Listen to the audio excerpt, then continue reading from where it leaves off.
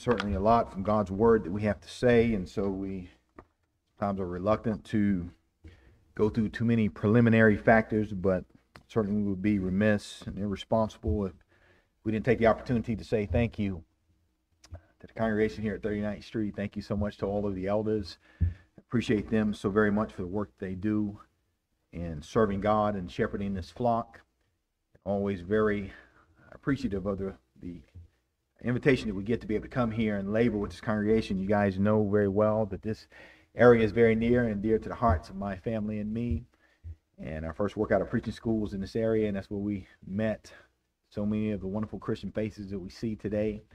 Loved you guys so very, very long, and we just hope that we'll be able to continue these relationships right on into eternity, be able to be with one another forever one day. Love you guys so very, very much. Appreciate the hospitality that you guys have shown to us, all the hard work that the ladies have put in down in the kitchen to make sure that we're physically nourished. Appreciate so very much the fine hospitality of Jack and Lana on Sunday, or Monday that is, and we just enjoyed ourselves together, being able to socialize and catch up a little bit. Jack has even lended me his truck to be able to drive around on this week, and so that just shows you the type of fine Christian individual that he is. The only problem with that is you're probably going to have to arm wrestle me to get that thing back from me a little bit later on tomorrow, man. It's a nice truck. I've enjoyed driving it, and so, man, I might just drive that thing home instead of flying home tomorrow. So, Jack, just heads up, man. Get your arm wrestling ready to go. Appreciate it so very much. $2.4 billion. Does that figure mean anything to you? That is the revenue that was generated in the fitness industry in the United States of America in just the first 3 quarters of 2020. Now, if the number $2.4 billion is not impressive to you, certainly the number 2020 is. Because we remember that's the year that our country and most of this world was introduced to the Corona-19 virus. And even whenever that pandemic begins to ravage our world, our country is still that dedicated, that devoted to physical fitness and exercise. $2.4 billion, and the year wasn't even over yet. And so that just kind of tells us again that people are into exercise. Whenever you go into any commercialized gymnasium in our country, especially on Monday afternoons, it seems like that on the weekend, I guess people do all of their bad eating. They have all of their cheat days over the weekend. And so come Monday, everybody wants to try to get off that extra piece of cake, that extra bowl of ice cream. They want to get rid of all of that stuff. And so you go into a gym on Monday afternoon, and you're probably going to spend more time waiting on a machine than you are actually working out for the day, because the place is going to be absolutely replete with people, jam-packed. But we think about rigorous types of training, and it's not a concept that's new to us, is it? Think about the Greeks and their obsession with physical fitness. In a scholarly journal and an article that was written by Lance C. Delick and Lynn Kravitz, the article entitled "The History of Physical Fitness," they write, perhaps no other civilization has held fitness in such high regards as ancient Greece. The ideal of physical perfection is one that embodied ancient Greek civilization. The appreciation for beauty of the body and importance of health and fitness throughout society is one that is unparalleled in history. And again, if you know anything about the Greeks, you know that that is true. This is the birthplace of the Olympic Games and all of these types of things. And so we know that they really devoted themselves a lot to physical fitness. Well, you look at Timothy, the book that we're going to examine tonight. The passage of Scripture comes from the book of 1 Timothy. And of course, we know that 1 and 2 Timothy are 2 canonical books inspired by the Holy Spirit, by the Apostle Paul, that are written to Paul's son in the faith, Timothy. And when you look at Timothy, we know that Timothy was a Greek. The Bible will let us know. In Acts chapter 16, verses 1 through 3, whenever the Apostle Paul and Silas and Luke and others embark upon a second evangelistic mission, the Bible will tell us that they would go into the regions of Lystra and Derbe and the southern region of Asia Minor, where they had been on their first evangelistic mission. You will remember in chapters 13 and 14 of the book of Acts, they had gone into Asia Minor, Paul and Barnabas and others with them. They had proclaimed the gospel of Jesus Christ there for the first time to the glory of God. There were many people that obeyed the gospel of Christ. There were congregations that were established. in Antioch of Pisidia, Iconium, Derbe, Lystra, and they had it in their mind that they want to go back to those regions to be able to encourage and exhort the souls of the brethren that were there. And so they do this, and once they come to Lystra and Derbe, again, the Bible says that they come in contact with a young man by the name of Timothy. This young man was well spoken of in that particular area. Luke tells us a little bit something about Timothy's heritage. It said that he was a son of a Jewish woman who was a believer, but the Bible says his father was a Greek. And so not only are we told in verse number 1 that his father is a Greek, but we get down to verse number 3, we find out again that Luke tells us that his father was a Greek, and that's in the context of Paul taking Timothy and circumcising him, because they are about to go and begin to embark upon further missionary journeys or evangelistic missions. Paul wants to take Timothy with him. He wanted him circumcised because they would go into a region where there were Jews, and the Jews knew that his father was a Greek, Luke tells us. And so when you think about that, we glean a lot of information about Timothy, don't we? Not only do we know that he was part Jewish, part Greek, but we know that the Greek part of his heritage probably was prevalent in his life, because as a young man, the Bible says he wasn't circumcised yet. Paul took him and had circumcised him. And so what that probably means, what we probably can deduce from that, is that the influence of his father in his life was great indeed. And so I think that means something to us as we move a little bit further into the text in just a moment here. We look at Paul's relationship with Timothy, and of course that would begin a relationship that would cover a span of about 15 to 16 years, and off and on throughout that time they would function together in the gospel of Jesus Christ as father and son. Paul often affectionately would refer to Timothy as his own son in the gospel or in the faith of Christ. And so these two men become very, very close to one another, and ultimately their relationship will culminate, again, in these two letters being written. I heard one of the brothers say just a moment ago that probably 2 Timothy was the final letter that the Apostle Paul would have written. And that's exactly right, based on what Paul himself has to say in chapter 4, verse number 6 through 8 of the book of 2 Timothy. And so again, their relationship culminates in these letters being written. And whenever you study 1 and 2 Timothy, one thing that you'll find out is, again, it's a personal letter that Paul is writing to Timothy, and there's a lot of things that he's got to say in the course of that letter that are personal for Timothy. They are bits of information, they are instructions that Paul, a preacher, older in the faith, is giving to Timothy, a younger preacher in the faith. And so there are some things that we see there that are preacher specific. Whenever Paul is writing to Timothy, we know 2 Timothy chapter 4, verse number 2, don't we? Preach the word. Young preacher, preach the word, be instant in season and out of season. Reprove, rebuke, exhort with all long suffering and doctrine. In the book of 1 Timothy chapter 1, verse number 3, Paul tells Timothy, as I besought thee to abide still in Ephesus when I went into Macedonia, that you may charge some that they teach no other doctrine, neither give heed to genealogies or fables and endless genealogies which minister questions rather than godly edification which is in Christ, so do. And so these are instructions that he's given to Timothy from the vantage point of a preacher. Sometimes when Paul's speaking to Timothy, he gives him instructions that are youth specific. 1 Timothy chapter 4, verse number 12, let no man despise thy youth, but be thou an example in word and conversation, in charity, in spirit, in faith, in purity. And so as a young man, Paul has given him instructions of how he ought to conduct himself in the house of God. That's what the book is really all about, isn't it? 1 Timothy chapter 3, verse number 14. Timothy, these things I'm writing unto you, hoping to come unto you shortly. But if I tarry long, that you may know how you ought to behave yourself in the house of God, which is the church of the living God, the pillar and the ground of truth. And so Paul is telling this young man how he ought to conduct himself as a minister of the gospel. Sometimes he tells him things that are young male specific. 1 Timothy chapter 5, verses 1 and 2. What does he tell Timothy the preacher? He says, rebuke not an older man, but entreat him as a father, and the older women as mothers, and the younger men as brothers, and the younger women as sisters. And so this is information that is given to him that, again, that is very particular to the fact that Timothy is not only young, but he is a young male laboring among the Ephesian congregation.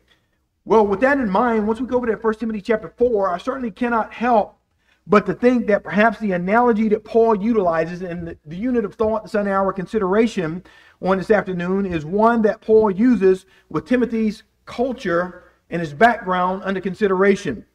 What does Paul say there? Verse number 7 of 1 Timothy chapter 4, but refuse the Bible says, profane and old wives' fables. But exercise, or in exercise thyself rather unto godliness.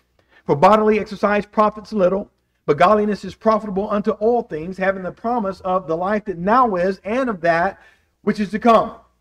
So we're going to analyze these two verses on this afternoon, and not only these two verses, we'll back up to around verse number 1, and we'll grab all of that because it pertains to what it is that Paul has to say in these two verses, and then we'll get into the two verses that precede those verses once we get to the conclusion of the lesson, in order to get the whole thought, the whole flow of what it is that Paul is saying. But again, Paul may be talking to Timothy in regards to the fact that here's a young man who was a Greek, and he uses an analogy or a metaphor that is something that Timothy might be able to relate to because of who he is, because of where he comes from. Exercise meant something to them. And what does all of this mean to you and me? Well, what it means to us is this, is we also live in a culture that is very fitness driven, very exercise oriented. People are concerned in this country about how their bodies look. They're concerned about physical beauty. They're concerned about health and all of these types of things. Concerned about getting bigger where muscles are concerned. Concerned about getting smaller, perhaps where weight might be concerned. And so we can relate to what it is that Paul is saying here. This analogy does not escape us. We understand what it is that Paul is trying to emphasize. And so the item that Paul wants at the top of his son in the Gospel's priority list is not bodily exercise that is culture extolled above all else, but exercise unto godliness. The type of rigorous training that our Heavenly Father extols above everything else. And that really is the gist of this particular text. We look at bodily exercise. And of course, he's going to tell us that it profits little. We'll talk more about that in a moment. But he says, comparatively speaking, then there is spiritual exercise. And in the mind of our Heavenly Father, who is infinite in his wisdom, who is omniscient in his knowledge, who is omnibenevolent in the love that he has for us, he says that you need to understand that this particular type of exercise is much more important to you than this over here. He's not saying that bodily exercise is not important. We know that it is. But he's saying comparatively speaking, relatively speaking, exercise unto godliness ought to take precedence in our lives. The word exercise that we see in verse 7 and verse number 8 is the word gymnase in the Greek language and gymnasia. And so gymnase is the verb that's used in verse number 7 where he tells Timothy to exercise yourself. And what that word literally means is rigorously train yourself. Train yourself unto godliness. Again, the word gymnasia is a noun, and it means the act of physical exercise or rigorous training. And so we want to make sure that we understand that at the outset of our lesson. Whenever I study a text of Scripture, one thing that we always try to do is to be involved in the process of exegesis. And of course, what exegesis simply means is to pull out or to lead out of something. And so all preachers ought to be involved in some shape, form, or fashion, at least to some degree, in exegesis, because the Bible, this is God's Word. This is where our salvation comes from. James chapter 1, verse number 18, of his own will begat he us by the word of truth, that we might be a type of first fruits of his creatures. Verse number 21, wherefore lay aside all filthiness and superfluity of naughtiness, and receive with meekness the engrafted word, which is able to save our souls. So the power, my friends, is in the gospel of Christ, Romans chapter 1. In verse number 16, the power is in the word of God. And so we ought to be involved as preachers and teachers of God's word and as Christians in general in the process of the exercise of exegesis leading out of the text. What is there? And whenever I analyze this particular text, here are some concepts that I see. Number one, obstacles. We're talking about exercise here, right? Talking about exercise. And as we talk about it, one of the concepts that I see in this text are obstacles. Number two, a second concept that I see here are priorities.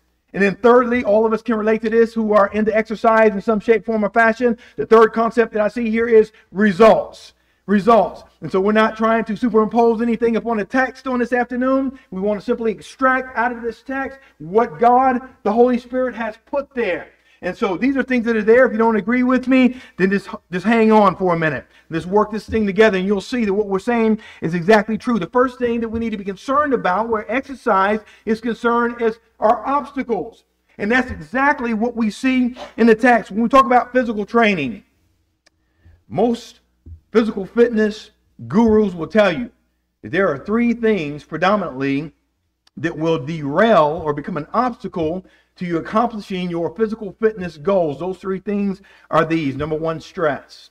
Number one, stress. Stress produces in the human body an enzyme called cortisol. And what that particular enzyme does is it disrupts the process of protein synthesis. Everybody knows that in order to build muscle, protein synthesis has to take place. Protein is the building block of muscles. And so that cortisol is released in the human brain whenever stress occurs. And so they'll tell you, if at all possible, try to not be as stressed as perhaps you might be. Try to find things that curtail the stress, because it will help you to be able to accomplish your physical fitness goals. The second thing that you see there is lack of sleep. Lack of sleep. Those who are in the realm of physical fitness are finding now that one of the most advantageous things to being able to accomplish physical fitness goals is being able to get a good night's rest. And nothing will derail it quicker than not being able to get sleep. So lack of sleep, number two. And then number three, a poor diet. A poor diet. My son and I, Gabriel, we decided that toward the beginning of the summer that we were going to have an ab contest. An ab contest. And so both of us are fitness guys. We like to lift weights and do all that type of stuff. But both of us are big guys, and you know, it's been a long time since I've seen any type of six-pack or 12-pack or anything like that. Hadn't seen that in many, many years. And so I thought, well, you know, we love competition, and so let's compete with one another. Let's compete with one another. He was wanting to get more physically fit. He's wanting to get more trim, getting ready to go to college, play a little bit of football. So I said, let's help each other out. Let's have this contest. At the end of the summer, we'll look at each other and we'll see who's got the abs, who's got the better, you know, whose abs are showing off a little bit better. Well, we've never, after summer was over, we never got together and really took a look at that. And I know it really just wasn't any point on my part because as good as it sounded to me, my diet simply will not allow that to happen. And so I love to lift weights, and I'll get in the gym and lift weights all day long with you. But when it comes to turning away that cake, man, it's hard for me to do. When it comes to resisting my wife's buttermilk pie, I just cannot do it. When it comes to turning down that ice cream, it's so very hard to do. And so my diet disrupts what I'm trying to accomplish goal-wise where physical fitness is concerned. But that's generally the biggest obstacle that people face where exercise is concerned. Well, guess what? Nothing is different when we talk about spiritual exercise. That's the analogy that Paul wants us to draw here, is physical exercise compared to exercise unto godliness, or spiritual or religious exercise. Eusebia is the word in the Greek language, godliness there. And it talks about religious piety or devotion. We ought to be exercising ourselves in this particular arena, even more so than exercising ourselves in this particular arena. But Paul wants Timothy to know from the very outset that there are things that will disrupt spiritual exercise or exercise unto godliness. Look at what the text has got to say. We back up to verse number 1.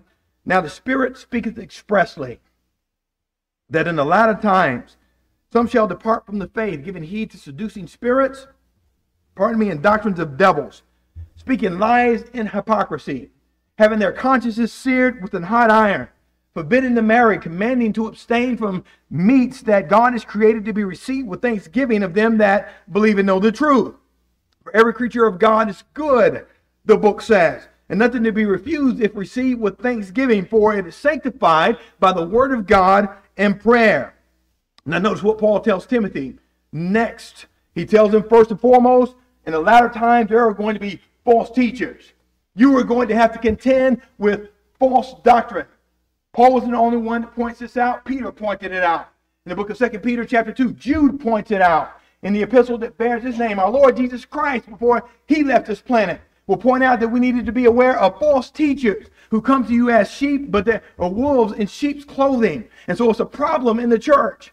And God is concerned with the church exercising itself unto godliness. But guess what, friends?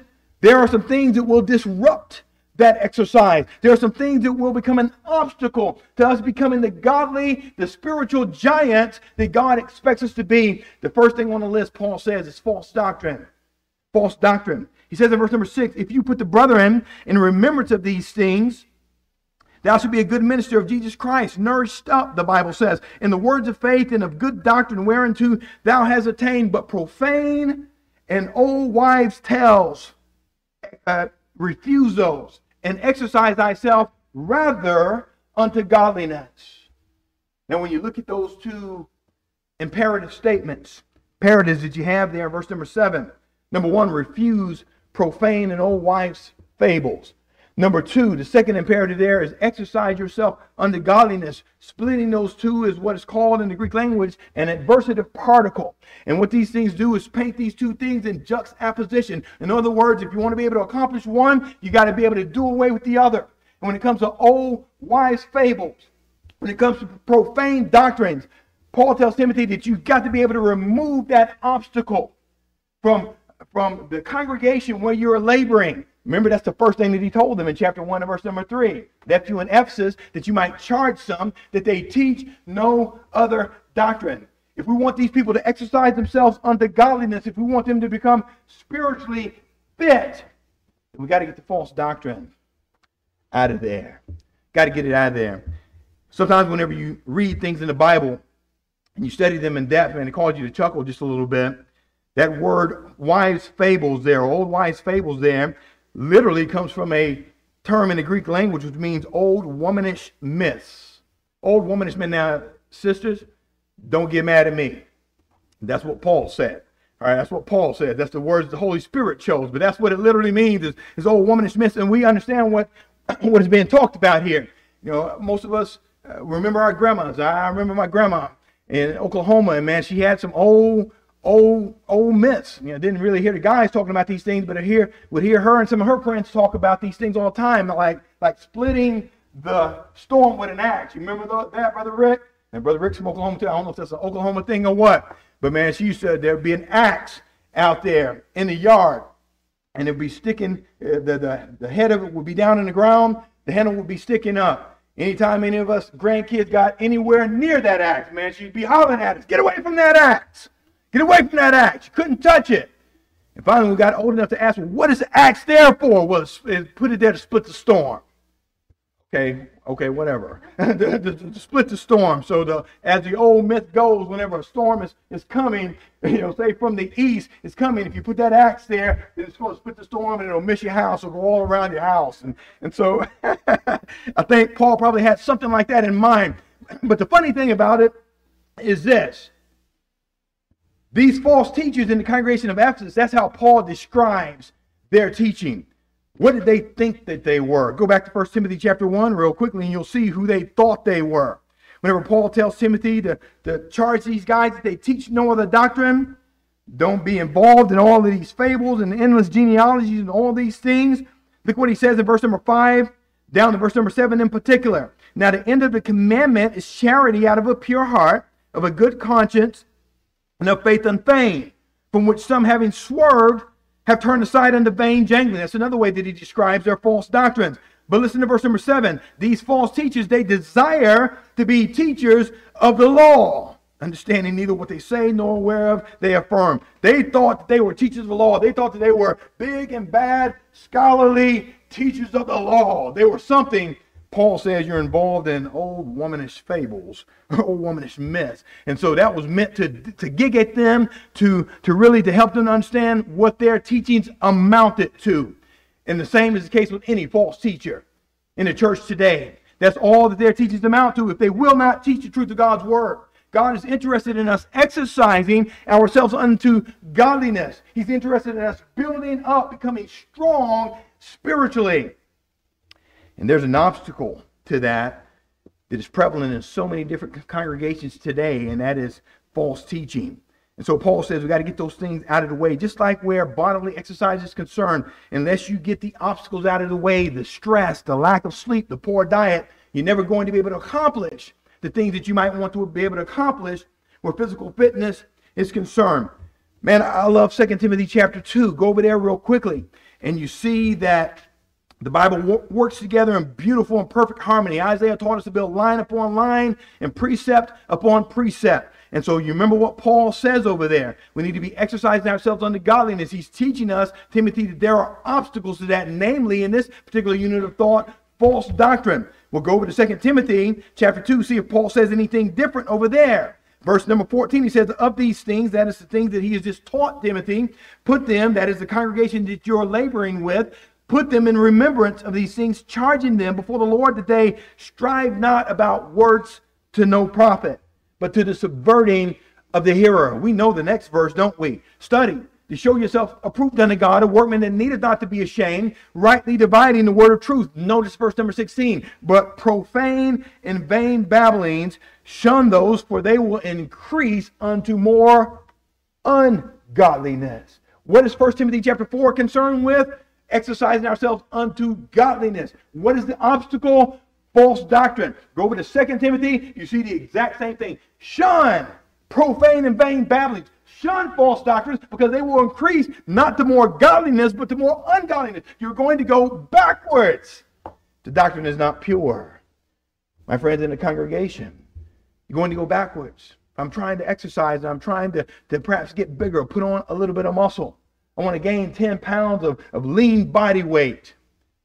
Guess what? If I'm not getting the sleep that I need to get, I'm going in the wrong direction. If I'm not consuming the diet that I need to consume, it's conducive to me going in the wrong direction. My friends, if I'm stressed out, then it's going to be adverse to what it is that we're trying to accomplish. So the first thing that we see in the text are obstacles. Obstacles. The second thing that we see in the text where exercise is concerned are priorities. And so when we get into verse number 8, Paul wants Timothy to understand where the priority lies. Again, here is a young man who was Greek in culture and in ancestry. And so there's no doubt in my mind that he would have understood a lot about exercise. Matter of fact, in that same article that I referred to just a moment ago, didn't read all of it, just an excerpt from it, but later on in the article, they get into talking about how that fitness was a part of every school's curriculum in ancient Greece. And so just as important as was their math, just as important as perhaps was their philosophy, just as important as was their reading or anything else, was exercise. They say that was right there at the very top of the priority list where their daily schooling was concerned. And so Paul no doubt knows that about Timothy. He wants Timothy to make sure that he understands for himself, for his own sake, but also for the sake of the congregation that he's laboring with, that there is a priority above that. There's a type of exercise that is more important than physical exercise. Any personal fitness trainer will tell you if you intend to accomplish your fitness goals, exercise will have to become a priority. They say it like this: it needs to become a way of life. It needs to become a way of life. At times people set out to accomplish fitness goals, maybe like we said a moment ago, losing a little bit of weight, maybe gaining a little bit of weight, depending on who you are and what you're trying to accomplish. But they'll tell you that you need to make this a priority in your life. It needs to become a priority. It needs to become a way of life.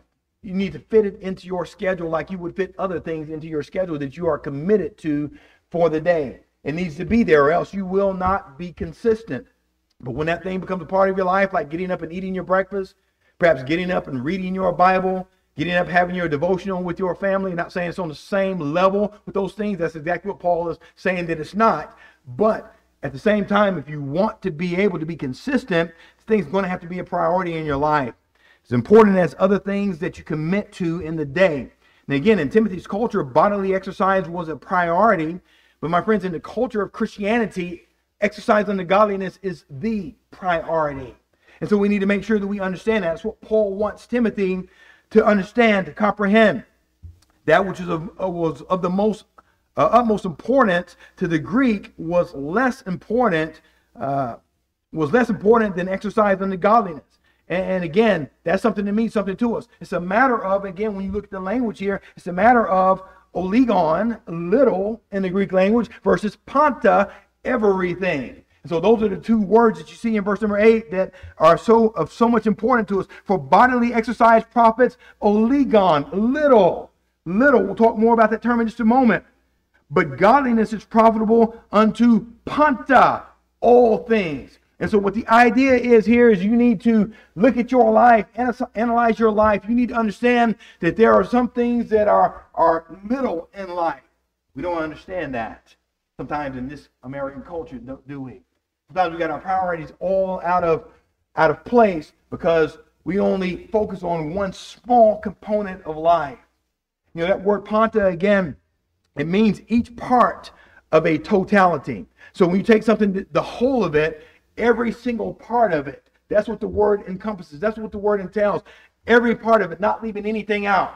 Again, so many people are so secular in our world today. So many people are so worldly minded that they give no thought or consideration to the bigger part of life. Guess what? One of these days, my friends, we're all going to enter into eternity. We have a soul, the Bible teaches us, that is eternal, that is immortal, rather. And so when you think, comparatively speaking, to the time that we spend on this earth versus the time that we will occupy in eternity, doesn't it stand to reason that things that will make for our well-being in eternity, that those things ought to be of a higher priority than things that only pertain to this particular life? It only stands to reason. It only makes sense. And that's what Paul is trying to impress upon Timothy and those of Ephesus with this particular unit of thought. The brevity of physical existence versus the reality of eternal life is what is under consideration here. My friends, how many places in the scripture are we informed as to the brevity of this physical life? And you go back to the Old Testament. Job talks about it, doesn't he? Job chapter 7 and verse number 6, he describes his life as swifter than a weaver's shuttle. Going over to chapter 9, verse number 25 and 26, that same book of Job, he describes his life metaphorically as being as swift as a runner, as swift as a ship or an eagle that hastens to his prey. He says life is here for one moment and it's gone the next. We look in the book of Psalm chapter 39 and verse number 5, and what does David write over there? In regards to the brevity of life, he says, behold, God, you have made my days, my life as a handbreadth. He says, you've made my years like a handbreadth. And he says, my life is as nothing before you, or the years of my life, rather, the length of it is as nothing before you. Verily, every man at his best state is altogether vapor, the Bible says. If you don't understand what that means, go over to the book of James, chapter 4, verse number 13, and James comments upon that same type of concept over there.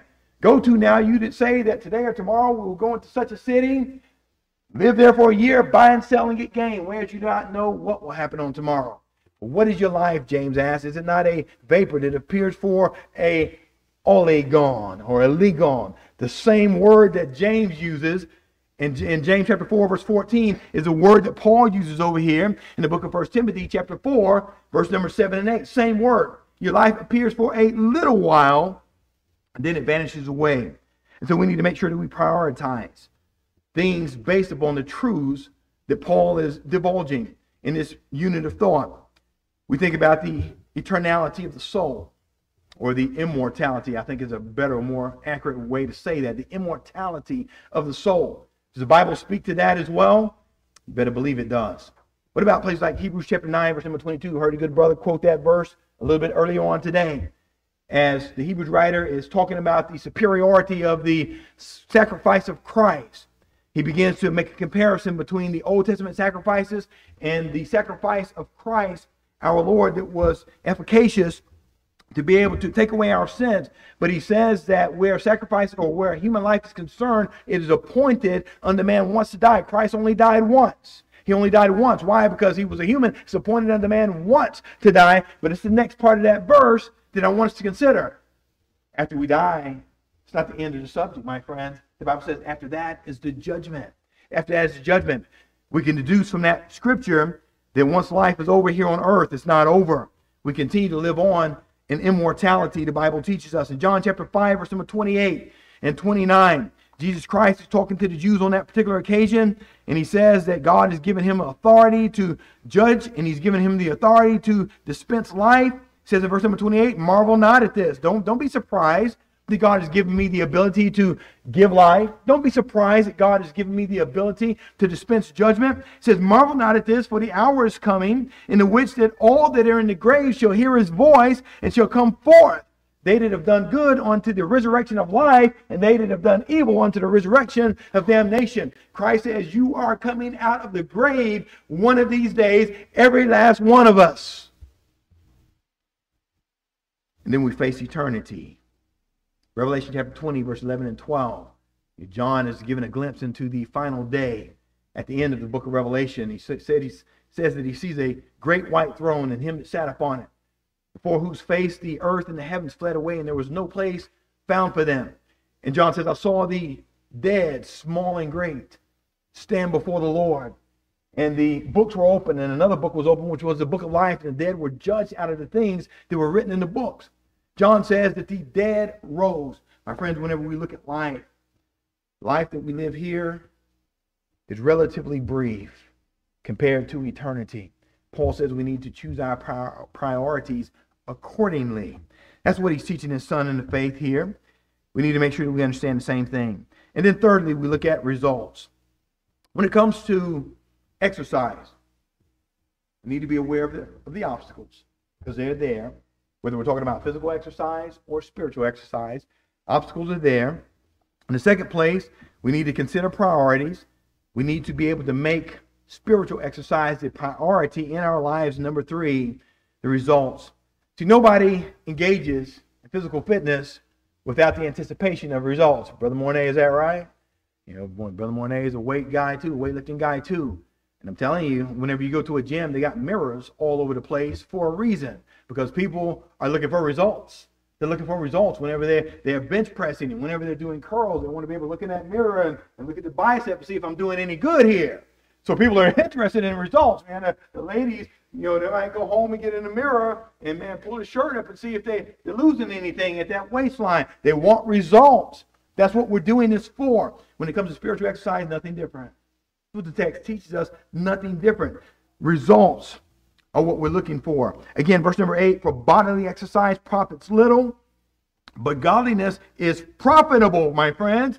There are some results from godliness, or exercise unto godliness. It's profitable unto all things, having the promise. Remember, we talked about the word panta. It says it includes all things, all of the components of a whole. Well, what are some of the components that are under consideration here? Well, Paul summarizes it, having a promise of the life that now is, and of that which is to come. Everything that God has got in store for us, all of the results that can possibly derive from spiritual exercise, the Bible says they're available to us. Don't you love that? Don't you love that? The results are these. You got the promise of the life that now is. Christian friends, are you living a beautiful life? And we've heard on this week that sometimes life has challenges. Sometimes there is chastening that we've got to contend with. Sometimes there's persecution that we have to deal with. But at the end of the day, does any of that rob us of our joy? Man, it sure better not. If it is, then you're not doing something correct. Paul was in prison when he wrote, rejoice in the Lord always. And again, I say rejoice. Him being in prison in Rome did not rob him of his joy that he had in Christ. There's nothing that can take away the fact that Christ is our Messiah. There's nothing that can take away the love that he has for us.